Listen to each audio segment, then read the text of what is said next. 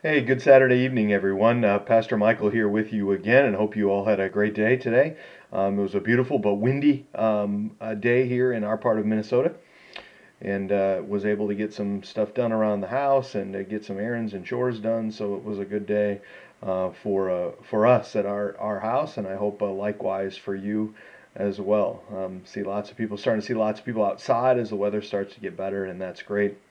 Yesterday was a May Day, May 1, and we had the opportunity, along with some of the staff here at church, to go around and deliver some May Day baskets to some of the members of our congregation. And that was absolutely just fun to just stop at people's doors, good social distancing practiced, to just drop off some goodies and a little pick me up.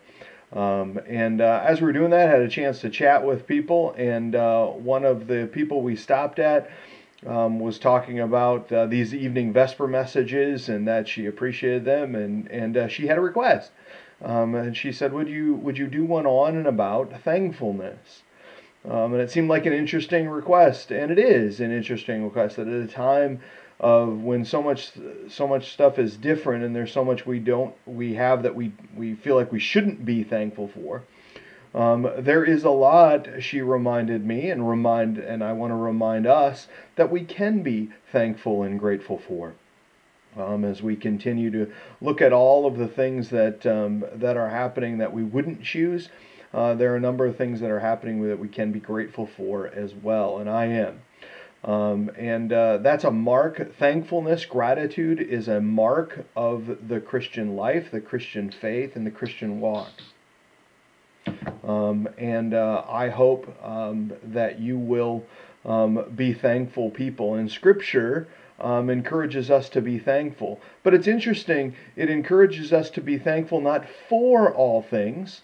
For example, we should not necessarily be thankful for a COVID-19 or coronavirus pandemic, but we can be thankful in all things, in all situations and circumstances. We can be thankful.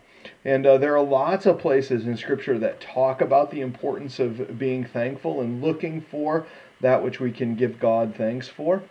And one of my favorites is actually in Colossians chapter 3.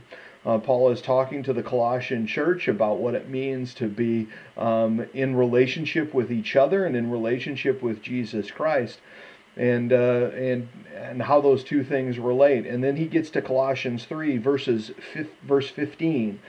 And he says this, he says, "Let the peace of Christ rule in your hearts, since as members of one body you were called to peace, and be thankful," he says. And so all of that peace of Christ that we come from knowing Jesus Christ as our Lord and Savior should cause us to be thankful for that which we have in Christ. And then he jumping down to verse 17, he says, "And whatever you do, whether in word or deed, do it all in the name of the Lord Jesus, giving thanks to God the Father through him." And so again, not being thankful for everything, but being thankful in everything, that in every situation and circumstance, whatever we do and however we find ourselves, we can give thanks to God for that which we have received in Jesus Christ. And so I hope you'll find, even in this time, and especially as spring rolls around here, lots of things to be thankful and grateful for, and what that can do to our attitudes when we possess and have an attitude of gratitude, as we sometimes say, and what that can do for us just mentally as well as spiritually.